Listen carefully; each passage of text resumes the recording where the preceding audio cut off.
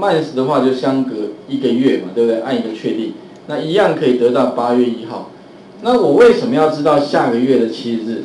因为其实从下个月的7日再减1天，就是什么呢？就是这个日期减1嘛，对不对？就是下个月的第1天减1，那就是这个月的什么呢？的最后一天了。所以我们要怎么样知道本月的结束？其实非常简单，就怎样等于什么呢？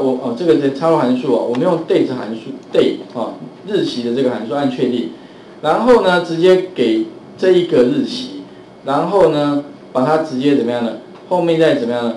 减1就好了，减1就按打勾。那因为我只要取得 date 就好了，所以我这边只有给它用 date 函数按确定。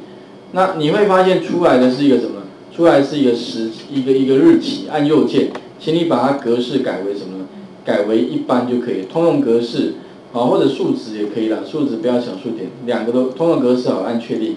那你可以发现这个地方0天 L2 减1，那应该是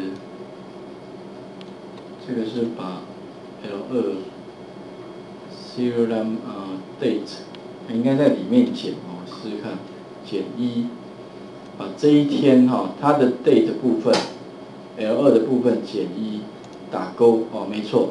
这里的话特别注意L 这个 date L2 减1应该在里面减，不是在外面减所以 L2 把这个日期减1天之后，取得什么呢？取得 date， 取得那个日期的部分这个日期减1 ，OK， 好，那就知道说7月的最后一天是31，所以7月1号到7月31号。那第一天的位置在哪里呢？其实我们可以用一个什么呢？用那个插入函数里面也是日期时间，前面有讲过，可以用什么呢 ？weekday， 还有印象吗 ？weekday， 按确定之后的话，那我们的 start day 我们要知道就是这一天。